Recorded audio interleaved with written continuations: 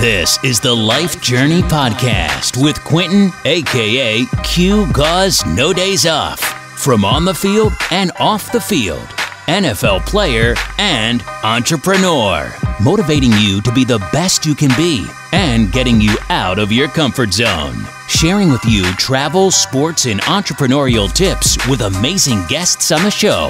Now, get ready for your life to change with the Life Journey Podcast and your host, Quentin Gause. Hello, everybody. Welcome to the Life Journey Podcast. You're here with your host, Quentin Gause. We have two amazing guests on the show today.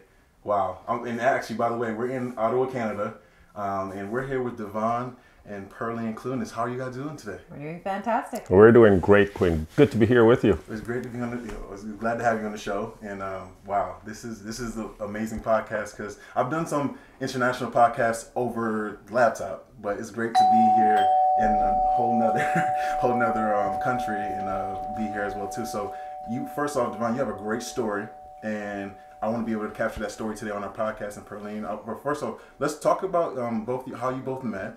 And kind of go from there. Oh, well, that's a good story. You want the real version, my version, or his version? Well, let's get both versions. Well, here is the real version. And, as you said, we have good stories. And what I've come to realize is that most of us, if we take time to really share our stories, we all have some very impactful stories. But in terms of how we met, I was a police officer in the city of Winnipeg. And I always like to say one of the first black police officers in our city.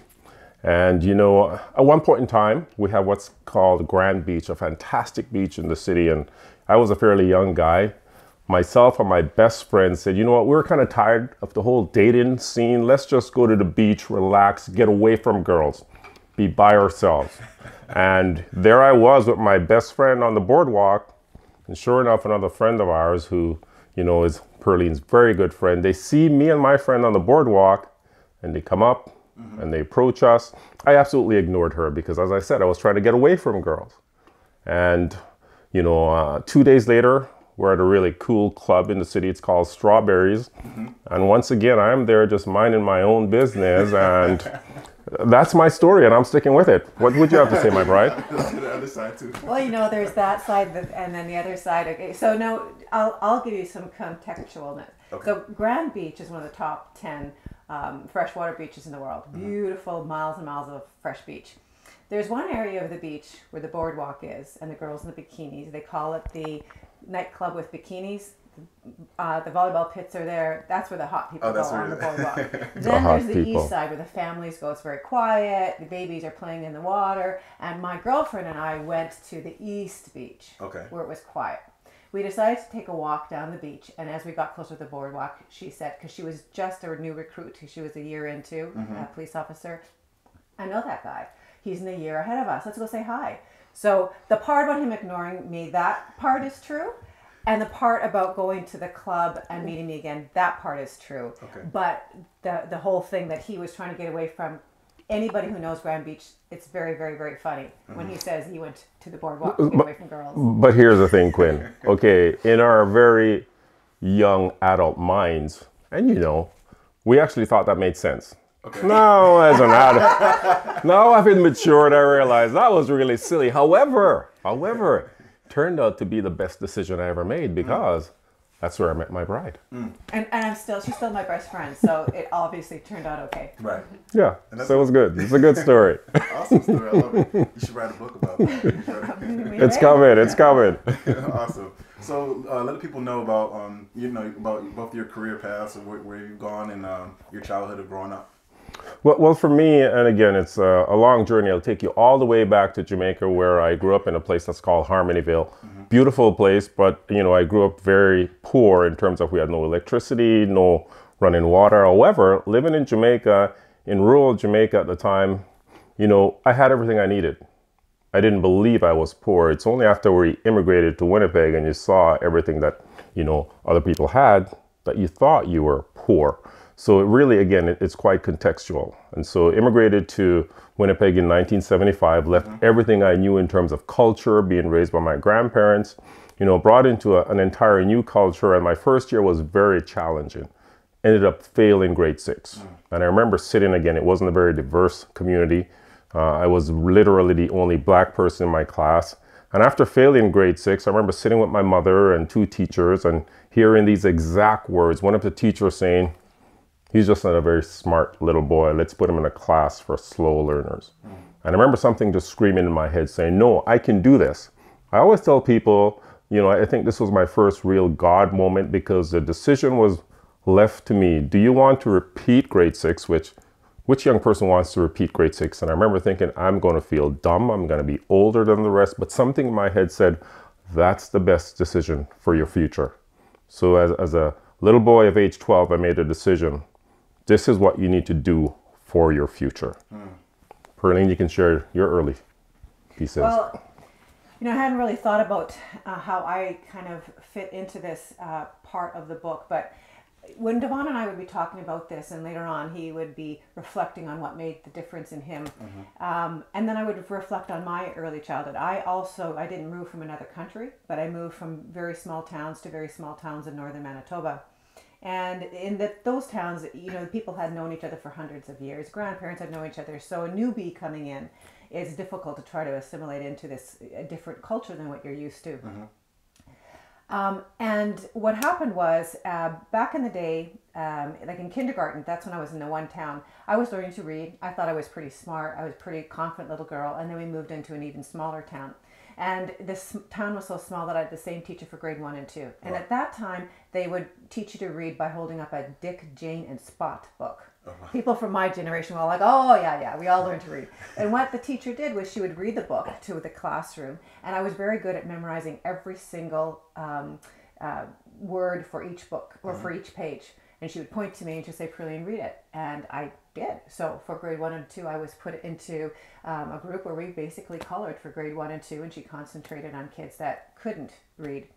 Well, grade 3 came along, and I came home from school one day and I was crying. I couldn't do my homework. And so my mother said, well, just read the question.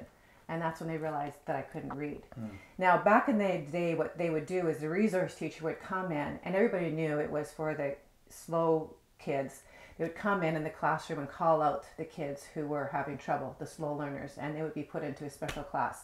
So you would get teased at lunchtime. And I was put in those slow learner from grade 3 to grade 6. Right. So that really is your really formidable years. And it was really imprinted on my brain that I was dumb, that I couldn't do schoolwork, and that I was just really just not as smart as the rest of the kids. So that's how that impacted me.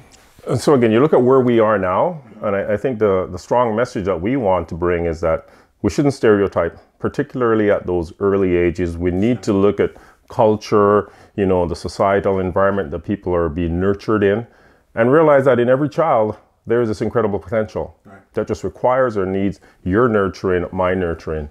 So I grew up in a part of our city, you know, very low socioeconomic standards.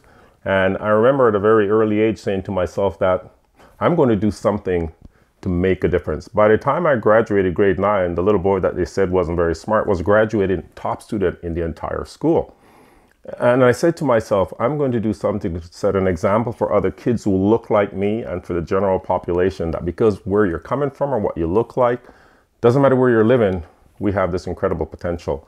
And I never thought I wanted to be a police officer. Back in the late 70s, early 80s, everything I ever saw on television relative to police officers and people who look like me wasn't very positive. But I went on to university, and during those days I had a job at a store in our city called the Bay, and I was in security. And while I was doing that job, I had the opportunity for the first time to talk to a police officer face to face. This was a Caucasian police officer, and I told him how much I enjoyed that job. At the time, I'd never seen a black police officer in our city. And that officer encouraged me to become a police officer. And the reason I said yes was not because I love police work, but I thought this would set the example. So that's why I went into police work. Didn't even know how much you got paid. I just thought that will set the example. And so I became a police officer, and over the years, rose through the ranks, finally in 2012 to become the chief of police, the first black chief of police in the history of Canada. Yeah. Wow, that's powerful. That's amazing. That's a powerful story. And just hearing both of you talk about like getting put in like the smaller classes or students getting picked out. It's funny, I was actually in the same predicament. Like they said I had an IEP, which is an individual education plan in the United States. And they labeled me in kindergarten saying, wow. Well, he can't he can't learn Spanish and English because my mother's from Central America. He can't learn Spanish and English. He needs to just learn. Well, he can't learn just Spanish.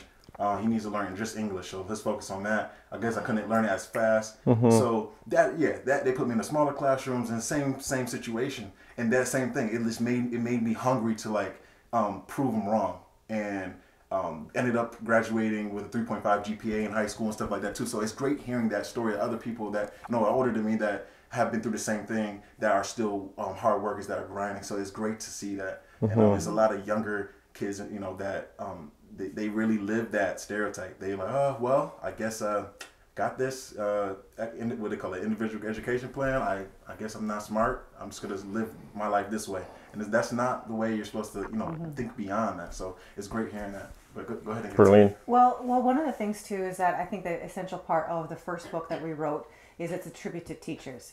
So what happened was when he had this opportunity to stay back in grade 6, this lovely teacher called Miss Hannah came to Devon and said, if you come an hour early every day after school or before school, I will help you. And he did. So that was the catalyst. And so later on, as he went through his life, I think he was probably at the rank of inspector, and he was really reflecting back and how did his life go like this, coming from Jamaica, no running water, no indoor plumbing, and now he's an inspector, and he felt so blessed to be in that position. And then we were talking, and he said, it's Miss Hannah. I have to find Miss Hannah. So he went down to the school board and asked if he could find Miss Hannah with his uniform on, didn't want to look like a stalker, and asked if he could find her to thank her, and they told her sadly that she had passed away. But every time he had a chance and opportunity to speak, he would always give credit to Miss Hannah and talk about how she influenced his life. Then when he was in the running to become chief of police, you can share the next little part. Yeah, so this was really important. So again, they had told me that she had passed away. So I always like to share that, hey, the power, the influence that one person can bring, and then the ripple effect. So now in 2012, I'm in the running to become the chief of police, and my name and my face is consistent in the paper. And one day I get a call at home. And it's from one of my officers calling me, and he says, Devon, I don't know if this makes sense, but my neighbor works at the school board office. They remember you coming in looking for this teacher. She hasn't passed away, but she's in the hospital with a terminal illness. Like literally, I ran to Pearlene and I said, I can't believe this. Miss Hannah is still alive. I get a chance to thank her. So Quentin, I put on my best suit and I go down to the hospital. I find her room. I knock, I walk in. I hadn't seen Miss Hannah in 36 years. Wow. I walk in and I said, Miss Hannah, do you remember a little boy named Devon Clunis? She looks at me and she says, yes, and I'm praying that you become the next chief of police. I said, Miss Hannah, thank you that I can even apply for the position. Because if not for what you did all those years ago, I wouldn't be where I am. And I said, you probably did it for hundreds of other kids, but never heard thank you. So I want to thank you for every single one of those kids. And we just sat and we talked. And yes, Miss Hannah passed away 3 weeks later. But as I told you earlier, I became the 17th chief of police in our city's history, and the first who looks like me in the history of our country. Not because I'm so brilliant, but because one person decided, I'm going to invest in a life. And so I challenge each person to say, invest in one life. You never know what the effects, the ripple effects of that is going to be. And never label any child as not having the capacity. We within community have to build that up within every child. And as we shared our stories, and he had at a very young age somebody step in and was willing to help, I would reflect on like, who was there for little Pearlene? Nobody came in. I grew up feeling like I was really, not very smart. I had a stigma around spelling. Still to this day, if I have to spell something in front of somebody, I go blank. So it's affecting me now, how many years later? And so when our family moved, when I was in grade 7, to the city, Winnipeg was the capital of Manitoba, and I went to a school, 2,000 kids. Nobody knew who I was, and it was the first year this school was open, brand new school. So kids were coming from all over the place. So they were all new. There wasn't any cliques formed or anything like that. And I tried really hard because I was always a hard worker. And at the end of grade 7, I made honor roll. And I'm like, whew, I fooled all those teachers. They do not know I'm really not smart. Grade 8 came along. I had this wonderful teacher, and she treated me like I was just like everybody else. I made the honor roll again. And I went through all high school thinking, wow, I just fooled them all. But I always had in the back of my mind, somebody's going to figure out that I'm not so smart one day. So after Devon had the chance to find Miss Hannah and thank her, I still always kind of felt a little sorry for myself. that I never had that teacher. And one day, Devon and I were going for a walk in a park behind our house, and we were again talking about how grateful he was that he was able to thank Miss Hannah. And then all of a sudden I thought, okay, you know what? I must have somebody. Who would it be in my life that made me feel, maybe they didn't do anything. And I'm like, my grade 8 teacher, Mrs. Deneuve. I said, she didn't do anything special, no special treatment, but she just assumed, or made me feel like she assumed I was smart, that I could do the work, that I could get the A's. And I said, I would love to know what happened to her. And I took 20 more steps, and I looked up in the path, and right in front of me was Mrs. Deneuve. And I haven't seen her in like 30 some years since graduating. Wow. And I'm like, you won't believe this, Mrs. Deneuve. But I was just saying to my husband, he's a police officer. I'm not lying. I'd love to find you and thank you. And I gave her a big hug, and I said, thank you so much for what you did. You didn't do anything special, but you made me feel like I was smart. So thank you for all of the other kids that you did this for. And that was it. Well, 2 years later, fast forward, we were at the book launch for The Little Boy from Jamaica. Mm-hmm. It was huge. It was packed out. And we finally made her, well, one of the interesting things is the radio personality, he was doing the emceeing for the event. Mm-hmm. And nobody had ever asked me this, and nobody knew the story. My close friends, my parents, Devon knew that I had this insecurity. And he looked at me and he said, Pearlene, how does this story personally affect you? And I got this big lump in my throat. I'm like, I'm going to say this in front of all these people. Mm. I'm like, no, it's important. So I shared the story and said thank you to Miss Deneuve. Made our way back to the signing table at the end, and getting ready to sit down, I look up and there's Mrs. Deneuve. I'm like, Mrs. Deneuve, how did you ever? She goes, oh, I've been following this. I brought her around the table and I began to give her a hug and thank her again for being a change maker. And she goes, no. You are the change maker. I said, how am I the change maker? She goes, no, you changed my life. I said, how? She goes, that day you met me on the path, my mother had just passed away, and your kind words carried me for the months to come. Thanks for changing my life. So when we share the story, we share about being grateful and being able to say thank you to the people who make a difference in your life, because you don't know if you may not get an opportunity in the future. So that's kind of how we both relate to the book. Wow, that's powerful. Powerful stories. Powerful stories. Just having gratitude and being thankful for people that make that impact. And I think every child, every person has that kind of figure in their life, you know. Mm-hmm. And even, you know, in the United States, in Rochester, you know, there's some kids that grow up that may not have a father and stuff like that, and it's just the mother in the household, and their environment is their family, you know. Yes. So gangs and drugs and all that. But it really, at the end of the day, it is the community of people, solid people that help raise you, mm-hmm. Mm-hmm. Along with your parents and stuff. Mm-hmm. And you know, it's great hearing that you both have been through something, you know, been through that, and how those people have impacted you and been an influence in your life. So that's amazing. And just to kind of come back to it, you know, how did it feel becoming the first black police chief in Canada, like in history? Like that's a major thing. Like that's it is a major thing. I know. And I will tell you, as I said, I wanted to become a police officer to set an example. And I felt great when I was just, let's say, a constable. And then I got my first promotion. I thought, you know, what's my responsibility as a supervisor? Well, my responsibility first and foremost is for the care of our people. And then as I rose up the ranks and became the chief of police, it really hit me when a colleague of mine, who actually is now the chief of police here in Ottawa, mm-hmm. Peter Slowly, he called me from Toronto and said, do you realize you're the first black chief of police in Canadian history? And it's all of a sudden, it was like the weight you just realize, oh my goodness. And it's sad, but here is the reality. I knew that anything I did from here on in, people wouldn't just be looking at, it was the police chief. It's the black chief of police. So I really felt this sense of responsibility and ownership that I had to excel, because they weren't just looking at me. They were looking at people of color. And are you going to do it well? And so I worked incredibly hard, because I realized this was not just about Devon. So yes, you know, I was very happy to be a chief of police, but I also was very aware of my responsibility, not just to myself. Right. And sometimes maybe, yes, that drove me too hard, because they were talking about 15-hour days. I wanted to ensure that everything you did was above, just maintain the highest integrity, because it was not just about me. Wow. And was there any struggles along that pathway while you were a chief of police? Oh, there were some significant struggles, but again, I always say, you know, it's about you knowing who you are why you're in that particular role, that you're not there for the glory of the position. And so for me, it was about how I led. So for me, integrity was always utmost. And I'll share this piece with you because certainly I'm a person of faith. I'm not here to preach to anyone, but I'm saying I was also a police chaplain before I became the chief of police. And so early on, I was asked, okay, what can we do for our city? Our city was at that point murder capital, crime capital, and a faith-based organization asked me, what should we do? Well, I have to be honest and I have to be integrous. And I knew there would be some challenges, but I said, hey, as people of faith, you should pray for the welfare of our city. Well, that was not received very well initially, like right across the country. And I had to stand and face public media saying a person in your position should not be speaking about this.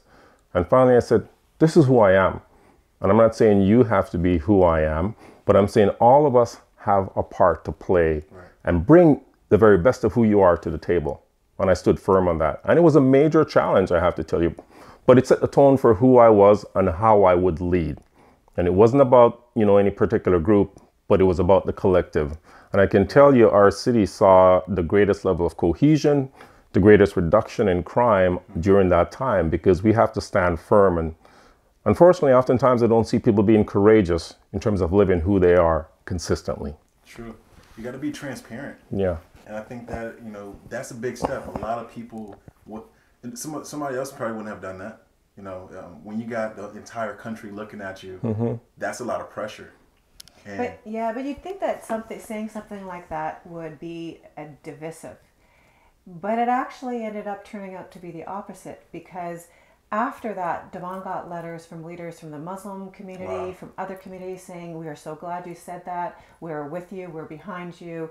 We're together. We believe the same way. So he got the support of the community. And because of that community support, and then churches started saying, well, what can we do? And he said, in that comment, he said prayer, but then action behind it.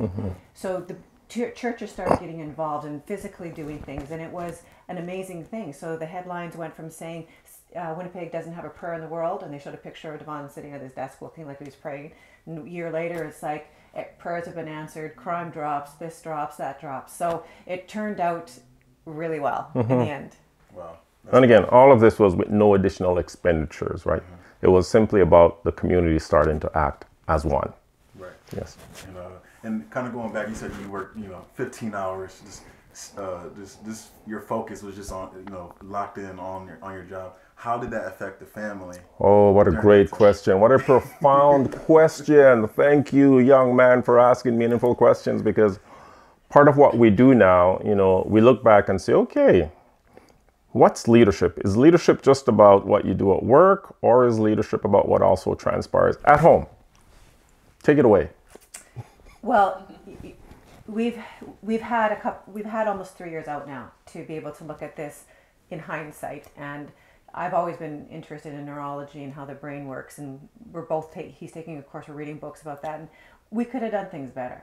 Nobody prepares you for this job. Nobody says this is the requirements it's going to be, this is how you could fit into this life, or I know you're going to have a lot on your mind when you get home, but your wife also has to feel part of it, or you're not feeling part of a life that is happening away from you. There's a lot of things that we could have done better. And so now when we do leadership training, we are often beginning to be asked to speak to leadership from both sides of the coin. Because I've have experience with leadership because I had a business for 27 years. So I have that kind of experience.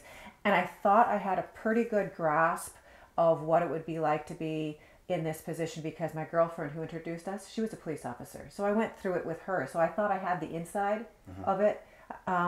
But I realized that there were still so many things we could have done better, so that we could have come out on the other side better, faster. Right. So let me give you a practical example, because my entire career, right? And, people said, yes, you did all these things so well. And by and large, I would say, yes, I feel good. I feel blessed that the things I did was successful. But part of what we've always been taught was that leave work at work. I think that's a fallacy. What we do now, like everything, the course that I'm taking, I'm like, Pearlene, you would love this. And I get her involved in anything and everything. But in the past, we were told in terms of leadership, especially at that level, the things we were dealing with, leave it at home. But you come home, it's not at home. It's in your head, and your head's there. And I thought, what if I had been sharing all this stuff with my wife rather than listening to what I was taught, is taught historically in terms of leadership. Right. And so I think it's always important now to look back and say, okay, you did this well. What didn't you do so well? And so my desire is to share that with the next crop, because I think there's a better way for us to do this thing we call leadership. No, at this level, we shouldn't be leaving it at work. I should be coming home and sharing with my wife, oh, here's this incredible struggle that I have to go through today.